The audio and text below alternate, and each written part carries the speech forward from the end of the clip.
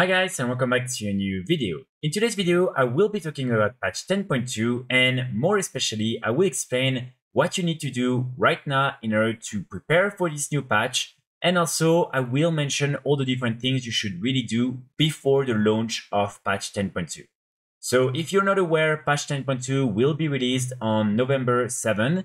So it means that you have still 1 week and a half to do most of the different activities I'm going to mention in this video. So this video will be divided into 3 different parts. The first one will go through what you need to do in order to best prepare for patch 10.2. Then the second part will go through all the different things that will be removed from the game or inaccessible after the launch of patch 10.2 and that you should try to do before that if you want to. And the third section will be about potential investment opportunities that you should check before, again, the release of patch 10.2.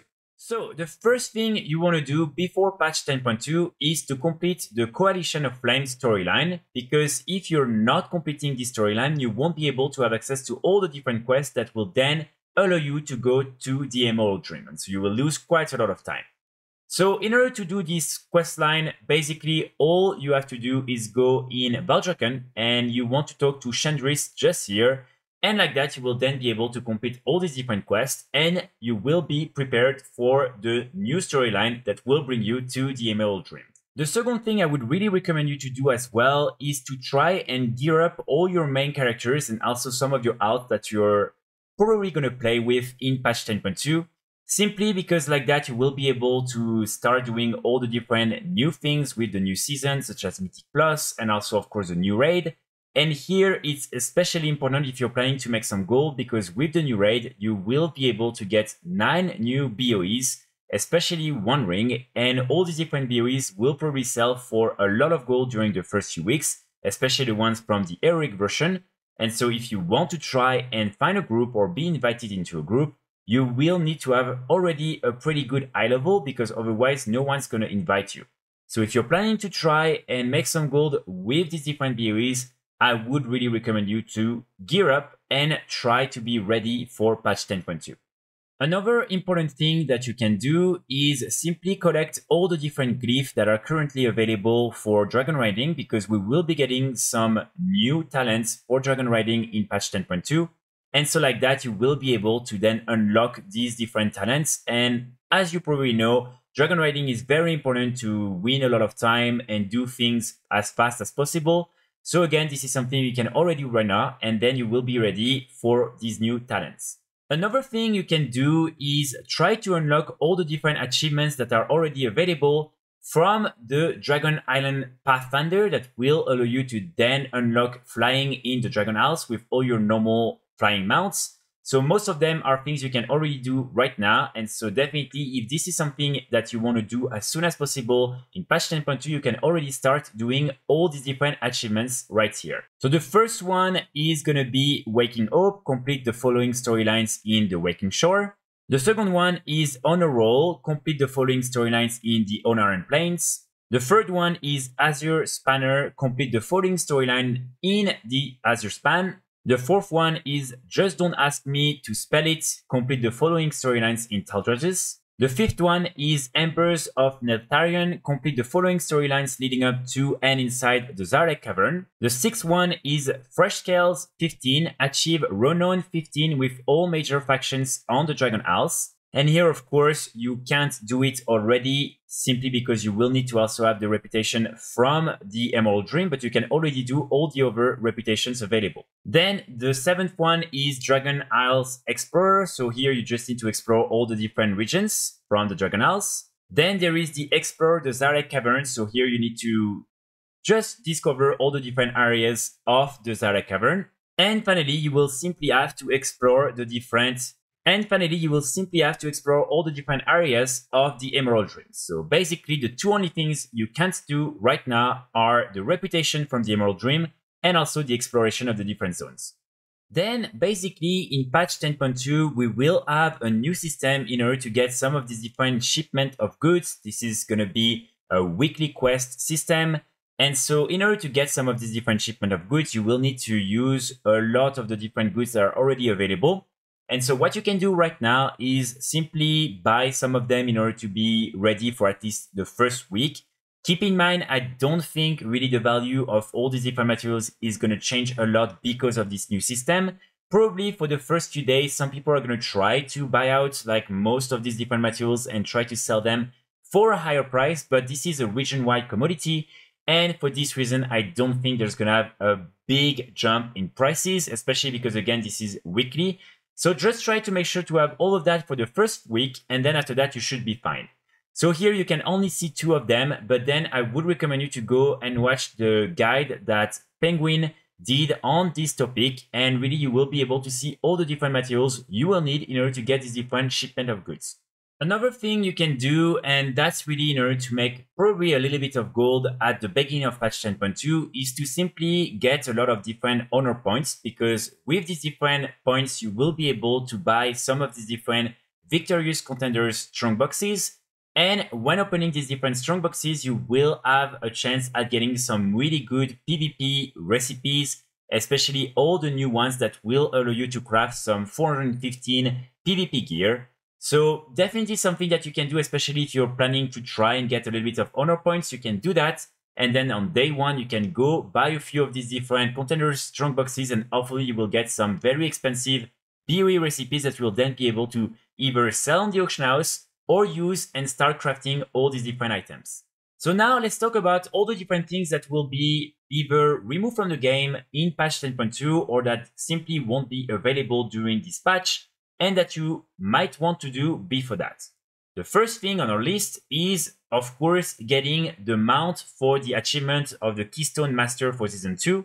So basically, you will need to complete all the different Mythic dungeons in Mythic Plus and get a special score in order to then get the achievement and receive this mount.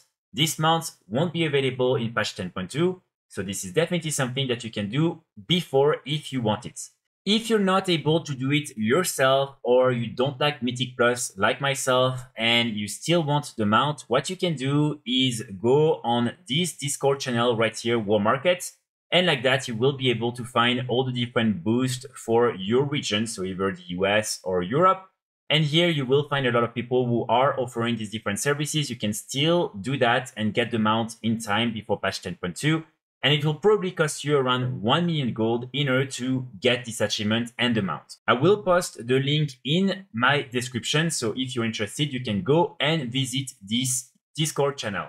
Then after that, of course, you have all the different PvP achievements and the different mounts that you can get with that. So the first one is the Gladiator mount for Season 2. So again, this is something that won't be available after patch 10.2. You also have the Dragonriding Glyph for that.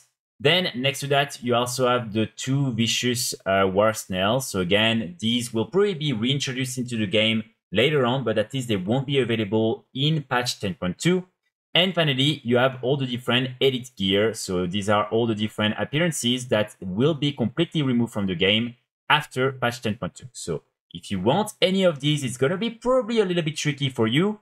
But again, you can try to push before patch 10.2, especially the edit sets. This is probably something that you can get. So just something to keep in mind. And again, you won't be able to get most of these things after patch 10.2. After that, and this is actually something that won't be available after next Wednesday, so November 1st, and this is this mount right here, Eve's Ghastly Rider. So this is the monthly reward for the training post for the month of October, and so it means that you still have just a few more days to do all the different activities required in order to get this mount. And after that, it will probably come back, but this is right now something that won't probably be available at least during patch 10.2. And of course, you also have all the other rewards from the training post for the month of October that will probably be gone for at least a few months after the next release for the training post, so after November 1st. Then after that, of course, next Wednesday, the 1st of November, is also the end of the Hallow's End event. So here there are a few things that you might want to do before that. The first thing, of course, is to do the daily dungeon, the Headless Horseman, in order to have a chance at getting the Headless Horseman's mount. So this is something that you will only be able to get until Wednesday, and after that you will have to try again next year. Next to that, of course, you can get a few different items that are probably going to be interesting in order to make some gold throughout the year. And the first one is, of course, the coin of many faces. So for this one, you will need to go just here in Draenor, in the Shadow Moon Valley. You want to go just on that specific place, and you want to kill all the different ghosts that are around. And like that, you will have a chance at getting some of them. You can, of course, also buy some from the auction house if they're very cheap. And like that, you will then be able to sell them back during the year for way more gold. So definitely something that you want to do. Try to get a few of them. And like that, you'll be at least secured for the rest of the year. And similar to this toy, you also have the sack of spectral spiders. So this one, you will be able to get it from your garrison when killing this rare right here. I made a guide recently where I explain exactly what you need to do in order to summon this rare and have a chance of getting it. So try to watch that. And again, try to maybe have 1 or 2 of these toys available with you for the rest of the year. Finally, when it comes to the Hallow's End event, you also really want to make sure you have the Scarlet key with you before next Wednesday, and that you also unlock the different mysteries of Scarlet Monastery in order to have access to the old dungeon. So this is something, again, I made a full guide on it. Basically, in order to get this key, you need to do the Headless Horseman fight with 5 curses. And so this is something that unfortunately you normally won't really be able to get after that. And so definitely right now you can find some for a very, very cheap price on the auction house if you didn't manage to get your own. And so if you're a little bit late, I would recommend you to do that before the end of this event, because after that, probably the value on these different keys is going to increase quite a lot. So try to buy one, unlock all the different mysteries, and like that you will be able to have access to the old Scarlet Monastery after the end of this event. Another thing that you might want to consider is use all the different currencies that will be transformed into gold at the end of this current season and at the release of patch 10.2. So for instance, you have all the different bloody tokens. You can come just here and either maybe buy some of the toys that are available, some of the different appearances. You have different type of vendors. So it's really up to you to see what you want to do with these. And then of course, you also have, for instance, the different conquest points from PvP. So just make sure to maybe spend these, because unfortunately they will be transformed into gold and they will probably be pretty useless because you won't get a lot of raw gold with all these different points. Finally, let's talk about a few investment opportunities that again you might want to consider before the release of patch 10.2. The first one is something I already covered in another video, and basically it's buying some of the different raid BoEs from the current raid, simply because these different appearances have a unique appearance for all the different classes that are not having the appearance from their tier set from the raid. So for instance here, as you can see, if you want this appearance and you're a clove player, only priests will be able to get it from the different bosses, and all these other classes will have to get the appearance from the BoE. And so definitely some of these BoEs, again, especially these different clove shoulders, will probably sell for way more in patch 10.2, simply because people are not really going to do the current raid anymore. And like that, the rarity and also the value of these different BoEs is going to increase a lot. So of course, not all of them are interesting. I would say really try to mainly target these different shoulders from cloth, and keep in mind they have different appearances and colorations for all the different like level of difficulty. And so you definitely want to try and buy them for all the different level of difficulties. I would say the heroic one is probably the best, and then probably the LFR one. And keep in mind also, not a lot of people are going to do LFR after that. So again, these different appearances are things you really want to invest in right now. After that, you have all the different green BoEs that you can get just by killing random mobs in the Zarek Caverns, because all these different green BoEs have really cool appearances, and as you can see, they're all unique.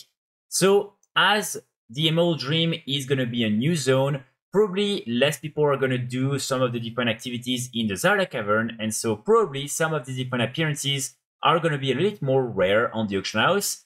And some people are still going to want to get the different appearances. So try to maybe invest in some of them if you find them at a very cheap price. And definitely that's something that could be a really good investment opportunity, again, for patch 10.2 and even after that.